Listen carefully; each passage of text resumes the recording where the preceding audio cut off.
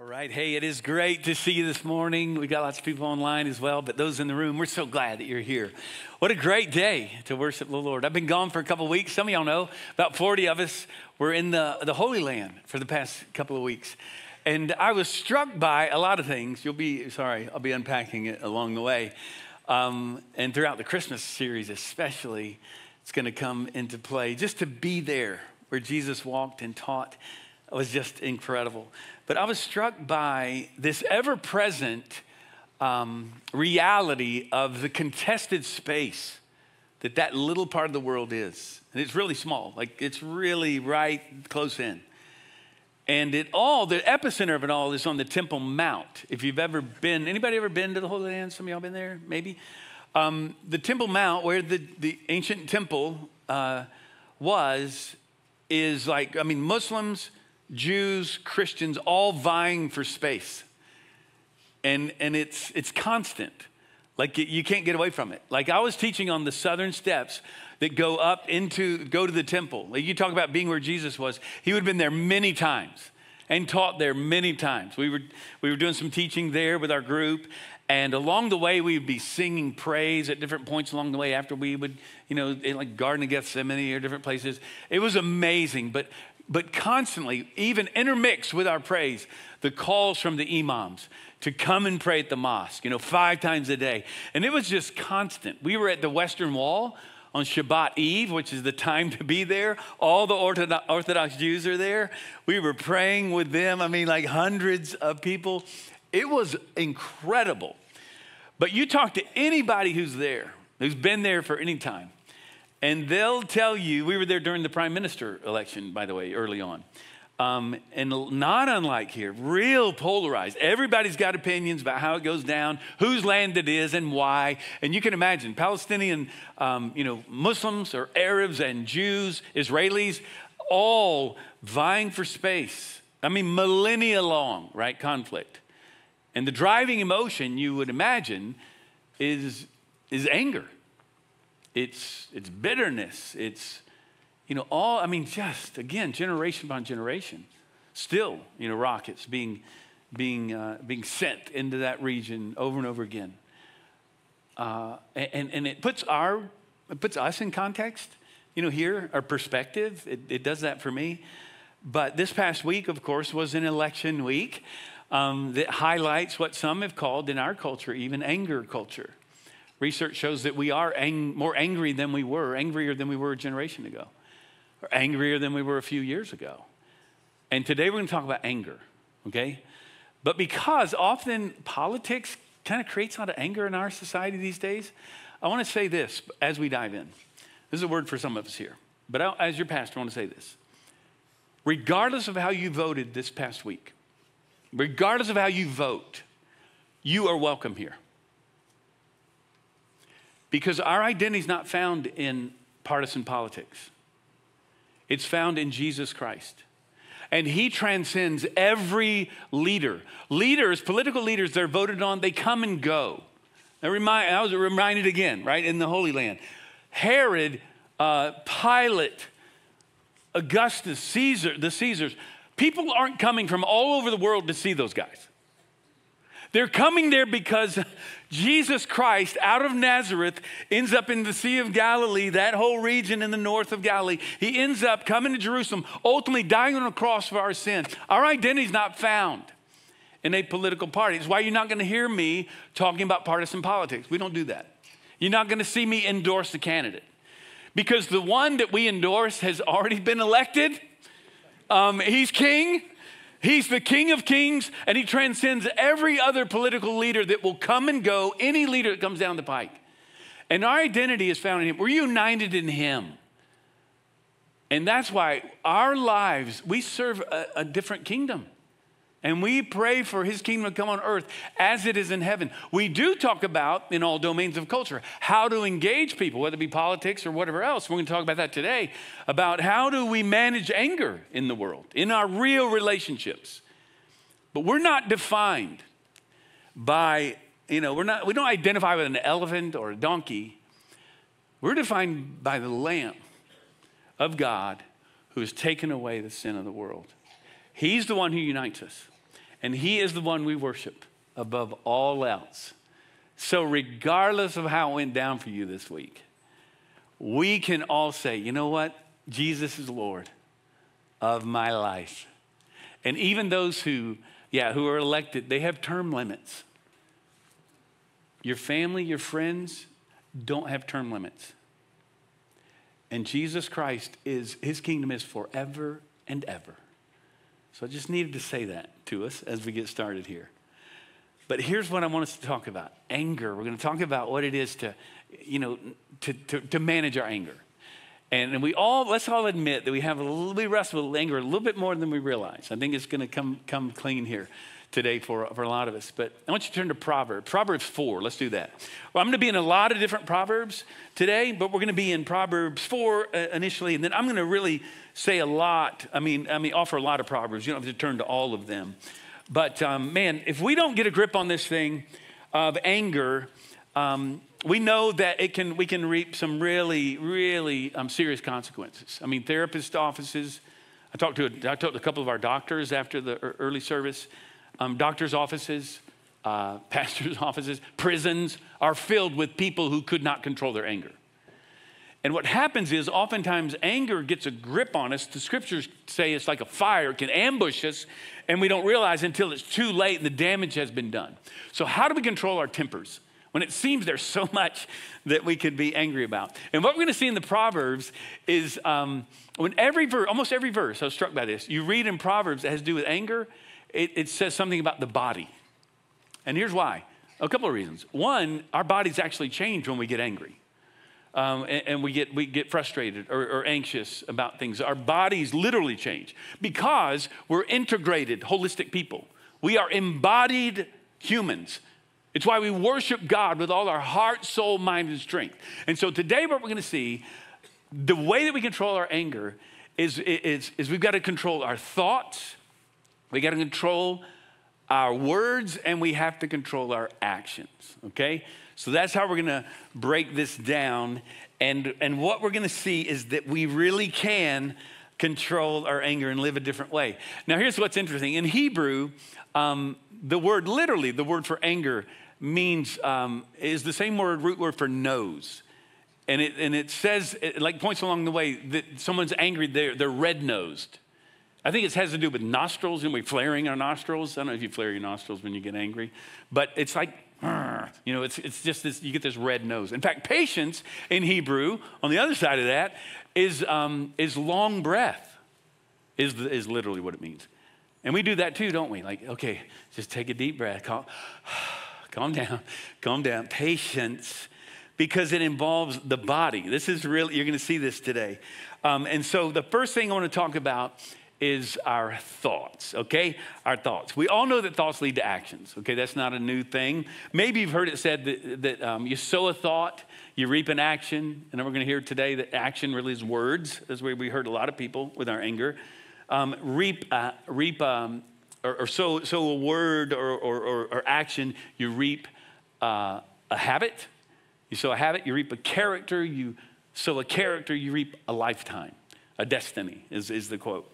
And we all know this is true. But before we dive into this, I want us to, as we dive in, I want you to understand this. In the Proverbs, and really throughout the Bible, life is described as a pathway, okay? And what we see often in the Proverbs is that you're going to choose the path of righteousness, or you're going to choose the path of unrighteousness, the path of wickedness, okay? So Proverbs 4:14, for instance, says this: do not set foot on the path of the wicked, or walk in the way of evildoers. We choose to walk a path, and here's the thing, either of righteousness or wickedness. And life is described this way because a path always leads you somewhere. It always takes you somewhere. Every step you take, every thought you have leads to a decision that guides you down a path. Life is a path because it always takes you somewhere. And your thoughts, right, always guide you on a trajectory of life. And this is how we see this. But anger trips us up, takes us off the path really quickly. Now, here's a great couple of verses that'll help set the stage for us. The path of righteousness, I love this. The path of the righteous is like the morning sun. Maybe you've heard this before.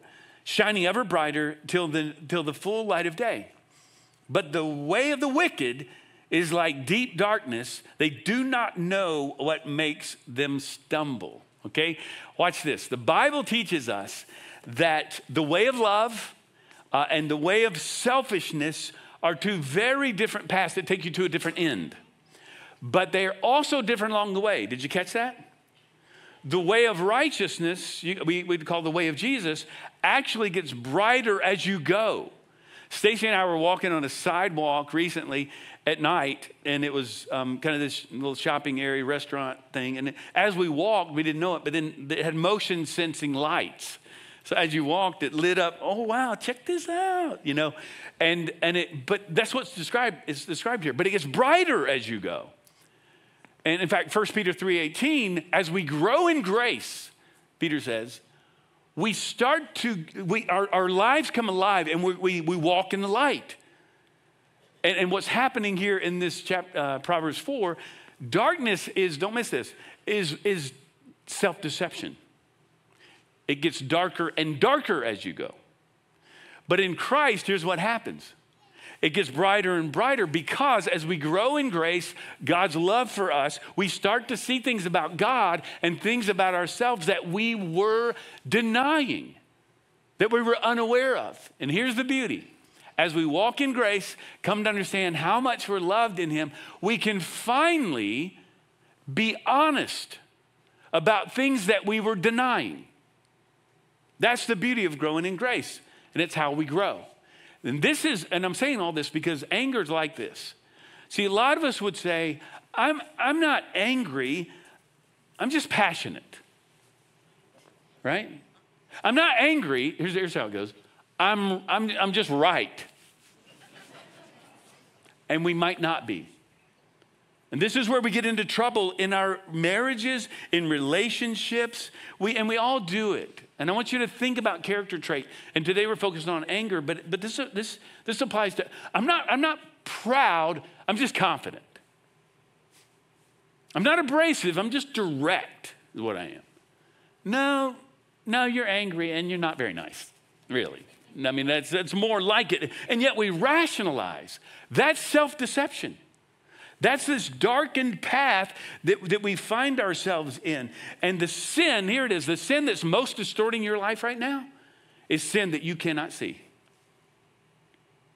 Because we're self-deceived. So you say, well, Jeff, how would I know? How do I get out of that? Ask someone. And someone really close to you. Maybe that's an application. How am I doing here? How am I doing? Because we're all deceived. It's why key and deep relationships are so important in our lives. But think about it. What makes you angry? When are you likely to be angry? And here's the key question that we've got to really think deeply about. Why am I angry? Really? Why do I get angry? What does my anger reveal about where I place my trust? What are you afraid of losing? That's what it comes down to. And so as we think about this, I want you to think about how what influences are coming into your mind and into your, what do you allow into your head, in your thoughts that stir up anger within you. Proverbs 22, 24 and 25 says this, make no friendship with a man given to anger, nor go with a wrathful man, lest you learn his ways and entangle yourself in a snare. See, often thoughts of anger are stirred up by people around us or by people that we allow into our heads. And if you don't have angry people in your life, news channels are quick to provide those people for you. You know this, right? Yo, we've got to be discerning. Because what happens is we get sucked into the world and we find Christians acting like people in the world. Well, because we're right. No, you're a jerk. I mean, really, you're not helping the cause at all. We're listening to people who are angry, and then what happens is that can stir us up. Be wise, be discerning. Whatever you put in your mind is going to come out in your life, right? So it starts with our thoughts, then it goes to our words, because our words are what often hurt people the most. Jesus said, out of the mouth, the heart will speak. Whatever's in our hearts, our minds, comes out. So when we deal with angry people, And maybe, you know, we do this too, don't we? We're so deceived. This message is really good for my spouse. I'm just glad they're here. I mean, this is good, really good. And I know people who are crazy at work. I'm gonna be tracking and see if I can tell them something about this. But here's the real famous one. Proverbs 15:1. It says, a gentle answer turns away wrath. I mean, this is powerful. And gentleness and patience are fruit of the Spirit. And we can just remain silent at times. How about this? A hot-tempered man stirs up strife, but he who is slow to anger quiets contention. Good sense makes one slow to anger, and it is his glory to overlook an offense. This is a word for some of us. You can overlook offenses. Like, you don't have to retaliate. You don't have to respond to everything you disagree with. And frankly, confessionally, I've had to learn this. I mean, like as an apologist, preacher type, like, that's wrong. Let's call this out. That's messed up. You know, instead of, no, I don't have to come at everything that I might disagree with. A man of great wrath, watch this, will pay the penalty, for if you deliver him, you will only have to do it again. This is saying there's high price if you don't control your anger with your words in particular. And it's not easily remedied. And so all these Proverbs really kind of share the essence of what the Proverbs say. Don't retaliate anger with anger. We see this throughout the Bible. Gosh, we see it ultimately in Jesus, right? But in James 1:19, if there's a New Testament book like the Proverbs, it's probably James. You've heard this before. Be quick to listen, slow to speak, slow to anger. Man, if we would just do that. And then it goes on, it says this, for anger does not produce the righteousness of God. Anger does not produce the righteousness of God. And then in chapter 1, verse 26, it says this, if anyone thinks he's religious and does not bridle the tongue, but deceives his heart, this person, deception, again, this person's religion is worthless. That's powerful. Here's what it's saying. The purity of one's religion is determined by how they respond. I'd say it this way. The purity to any religion on the planet is defined by how the adherents respond to people who disagree with them. And you can see real difference between the religions and how that plays out. And Christians we don't always get high marks here, but we should. James goes on to say, you know this, that the tongue is like a bit in a horse's mouth, drives the whole animal. He says it's like a little rudder on a giant ship. And then he says in chapter 3, so also the tongue is a small member of the body, little, yet it boasts of great things. How great, this sounds like a proverb, how great a forest set ablaze by such a small fire. The tongue is a fire, a world of unrighteousness. Worlds are created by what we say. So here's an application. There'll be many as the Spirit speaks to you. This week, here's my determination.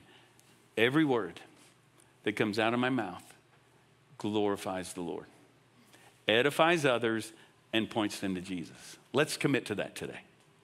My dad used to say, if you don't have anything nice to say, what? Don't say anything at all. That'd be a great way to live, wouldn't it? But I want you to apply this. Who are you prone to hurt with your words? And let's be honest, most often it's people who are closest to us. It's people that we should love the most. Maybe we feel just more comfortable around them, more vulnerable. That's no excuse to offer words that are hurtful. Spouses should constantly be affirming and loving each other. The world is a hard place to live. We should be blessing each other constantly. And here's another. When we don't, I'm sorry, are powerful words. Parents should be guiding their kids with kind words and love. And if you have kids who have siblings, never allow them to say unkind words to each other, and start early and often. That does not happen in our family. We're not going there. We're not doing that. And we need to teach our children to just love one another with our words, because a pattern of hurtful words can really hurt people. Maybe you grew up in a home. Maybe that's your experience, where you have been shamed. You've been condemned. and hurtful words still, like on repeat, are in your mind. You know, you may have Jesus in your heart, but you got granddaddy in your bones. And you may have mom or dad in your head. And some of us have grown up in a way that we feel hurt. And watch this, you've heard it said, hurt people. Because we've not dealt with self-condemnation that can come out as anger towards ourselves. I talked to one of our young members today, and he's seeking help because we have counseling. We have help for this kind of thing. Saying, you know, I get angry at myself more than anybody. And I need to unpack that because it comes out in your life. Maybe that's the case for you. Overcoming angry means you're going to overcome your thoughts, you're going to overcome your words, and you're going to finally overcome your actions, all right? You're overcome your actions. Our physical bodies change when we get angry again. But our bodies actually change. Look at Proverbs 16:32. It says, whoever is slow to anger is better than the mighty, and he who rules his spirit than he who takes a city. It's harder to control your anger than it is to be a conqueror of a city. But in Christ, we can remain calm. We can be that non-anxious presence for our friends, our coworkers, and our families. Proverbs 25:28 says this, a man without self-control is like a city broken into and left without walls. An angry person is defenseless, like out of control, right? Here's what I want you to do. I want you to turn to Proverbs 29. Okay, we're going to look at this little passage of scripture to apply it and land this before we're out. Proverbs 29, beginning with verse 8. I want you to see a progression, okay? It starts out this way in verse 8. Scoffers set a city aflame, but the wise turn away wrath. There it is again, this idea of turning away one who's angry. But scoffers and mockers are ongoing characters in the book of Proverbs. Like you see them over and over again. Bruce Waltke, who's the great commentary on the book of Proverbs, he writes this, mockers and scoffers, they inflame a community's latent anger against one another, listen to this, to a boiling point by scoffing at the moral order, distorting the truth, and inciting people's passions through heated rhetoric. Like, we don't see any of that in our culture. I mean, they had trouble back then. Like, that's jacked up. But no, be discerning again. Podcasters, politicians, those who snooze types, who stir up, look at that, distorting the truth, inflicting people's passions through heated rhetoric. Again, what some people call news, facts don't sell. Scoffing and mocking sells. And we've got to be discerning about that. Proverbs 29:9, look at this next verse. If a wise man has an argument with the fool only rages and laughs, and there is no quiet. Sometimes, some people aren't worth arguing with. I've had to learn this. But here's what I've done. Here's what I'll do. Somebody will come at me with something, and it might just be a question. I've had to discern that too. Like, you're coming at me, but I think you're just asking the question. But wow, you seem mad. But what happened? Well, I'll respond. Here it is. Respond with a gentle, gracious kindness. Because that will serve, however they respond next, will show you, oh no, you're just coming at me. Like, you don't even want to have a conversation. Because now you continue to come, and I can't argue with you. Like, you've already made up your mind. You don't want to talk. So in essence, and I'll be kind, but like, I'm out. You don't want to have dialogue. But that's how a gentle answer will help you determine that. And even when you get into real debate or conversations with people, and y'all, Thanksgiving, Christmas is coming, so hang on. With family members, but what's the win? What is the win? If the win is to win an argument, then that's not the way of Jesus. The win, I mean, at times, if you're truly in a kind and loving kind of debate, but what's the win? And again, politicians have term limits. Family members don't. And friends do not. We've got to continue to be loving. But if your anger, I got to say this, if your anger leads to unkind words or unkind actions, lead to violence, you need to get help today. And maybe you live with someone and you're a little fearful. I talked to a couple recently, and this was the case. You may feel a little fearful with the person you're living with, or someone close to you, or someone at work. Maybe it's a roommate or a friend. Listen, we want to help you today. I'm not kidding. That needs to end. And we have help. Here at the center, we have therapy for people who have uncontrolled anger. And we don't want that to continue. In a crowd this size, some of us are wrestling with it. And let's be honest. Because what we're seeing here is in our culture, and here's why there's this ambient frustration and anger in our culture. I've seen a shift in our culture. Look at this next verse. Verse 10, it says this: bloodthirsty men hate one who is blameless and seek the life of the upright. Bloodthirsty men are killers and murderers, okay, in the Proverbs. Now, this is extreme. This is violent anger. And I don't know if you've ever been the object of scoffing and mocking as a believer because of your faith, maybe at work or school or something. I have been. Just recently, I'll share this story to make the point. I was walking down Northwest Highway, this was a few weeks ago, after church. I was pretty hyped. We'd baptized a bunch of people. A lot of y'all had brought friends. I met a lot of people. I felt like we exalted the Lord with everything we had. I thought it was a great morning. I'm walking out feeling pretty good after church. And I got my backpack. I'm walking out to my car, but I'm going down Northwest Highway. I hear a car coming this way on Northwest Highway. And I heard this beep, beep, beep, beep, and it happens sometimes. Like it'll be a member, and so I was like, who is this? What's going on? And I was smiling and and I stopped, and they were driving by kind of slow. There weren't a lot of cars around. They slowed down, and the window was down. I thought, who is this? And I'm looking, and in slow motion, guy flips me the bird, flips me off in slow-mo while he's driving by. I'm still smiling like, what? What just happened? What is this? Is that a member of our church like that? It was the sermon that bad or maybe, no, was it that good? Paul, whenever he preached, he started a riot, and I'm like, I'm in good company. But I'm going, what just happened? And I don't know that they knew I was the pastor. Maybe they did. I'm thinking this guy just saw somebody walking out of church. That was his response.